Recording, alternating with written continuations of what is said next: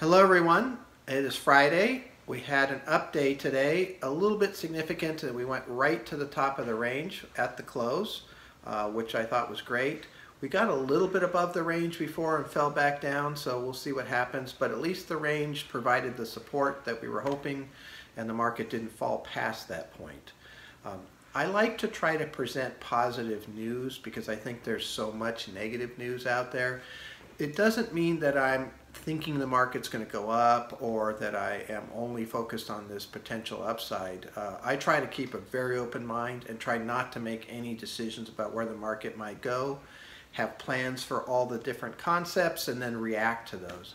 But I did hear an interview today with Jeremy Siegel, who was the professor at Wharton School of Business. He's a pretty big deal in my world. And he said that we've seen the lows of March and we'll never see those lows again. And the reason he's saying that is he sees the unprecedented amount of support for the economy from the Federal Reserve and the U.S. government. Says that makes it nearly impossible for the stock market to go back to those March lows, which sounds great.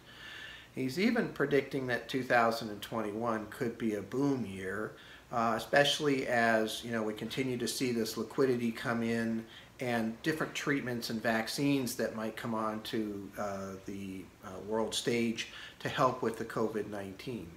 So these are all important things, and I think that there are some very valid points that he's making, and I think it's a hopeful message. It would be great if what he's talking about works out and we have a nice supportive market here, even if it goes a little bit sideways, and then eventually we start to see some pretty good returns coming out of this recovery.